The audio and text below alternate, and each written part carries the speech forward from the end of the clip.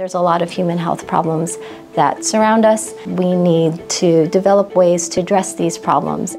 We're adapting biology using the billions of years of evolution that nature has kind of used to make these wonderful tissue and things that exist, and then adapt them so that we can control and make new materials that are biological, that can safely interface with human tissue and then hopefully eradicate the disease that is within the human tissue. Welcome to my office. Human health has been a challenge since humans existed, and it is a problem because oftentimes there's pain associated and there's loss of life. In my family, cancer has been a huge issue that has kind of addressed various family members in my life. And as I was growing up and watching the devastation that it caused, I thought maybe I could do something. With the training that I received, I thought, okay, now I have the opportunity to address human health problems that affected my family and many, many others. So the hope is if I work on this, maybe we can see something down the line.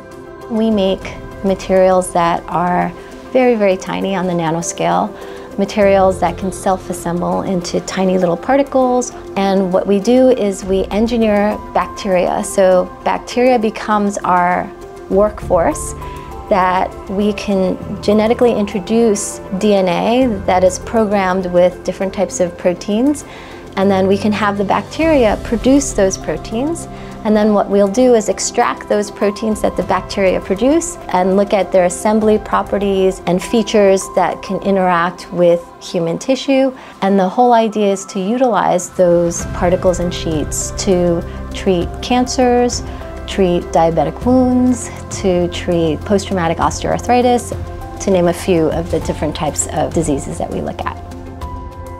Most recently, we've been looking at breast cancer. We have made protein particles that have this shell that can recognize specifically cancer tissues.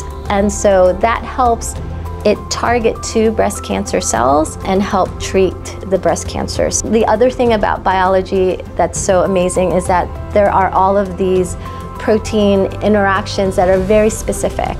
And so we can take advantage of that and then implement it on our protein material system so that we can now exclusively target, for example, breast cancer.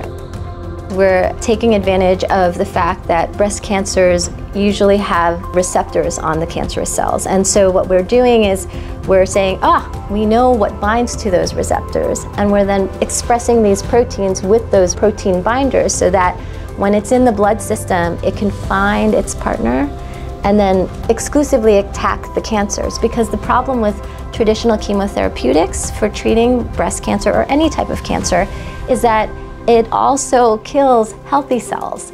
And that's the hardest part. So to target these chemotherapeutics so that it can bind to and tackle only the cancer cells. So by taking advantage of biological interactions, we can decorate our protein materials that are particles so that can have these binders that can only capture and bind to the cancer cells so that we can selectively target them and selectively kill them.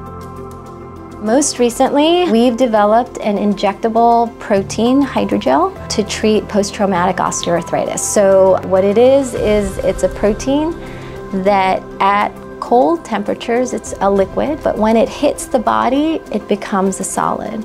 And that protein can then deliver a therapeutic, which is another protein that helps treat the disease. And so what we do is outside the body, we put it in a syringe. And then let's say you have post-traumatic osteoarthritis in your joint area, like your knee. What we do is we can inject it in the knee and then have it form a gel in that area and then have it slowly deliver the therapeutics so that we can treat the disease. So there's no invasive surgeries, there's treatment happening in that injection. And so that's the most recent thing that we have worked on. And from that, we spun out a company called Provisogen, of which is trying to bring that to market currently. People, when they're looking at therapeutics or trying to deliver, usually use non-biological systems.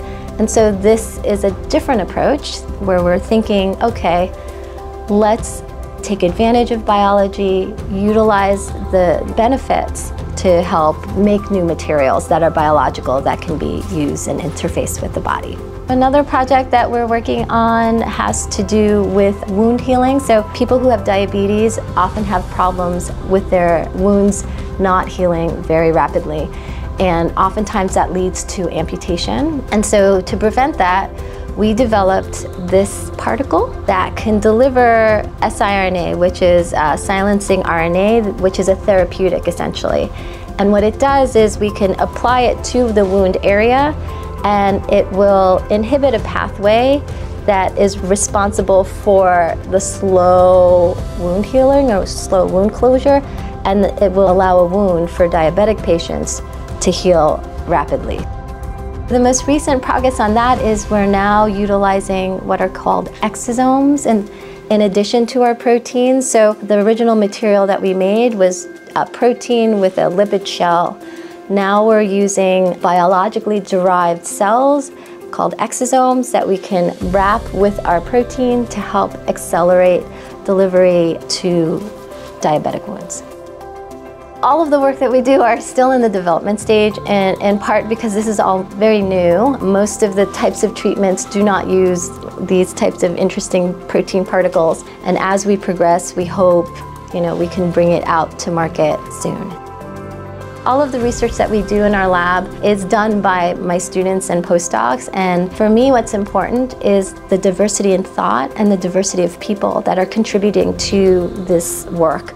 And so it has been super important that I surround myself with students of diverse backgrounds, because in order to solve these very hard problems in medicine, we need different perspectives. And it's been wonderful for me to have all of these diverse students and postdocs working in the lab trying to solve this common goal. So that has been super amazing and fun and super important. I think diversity is super important.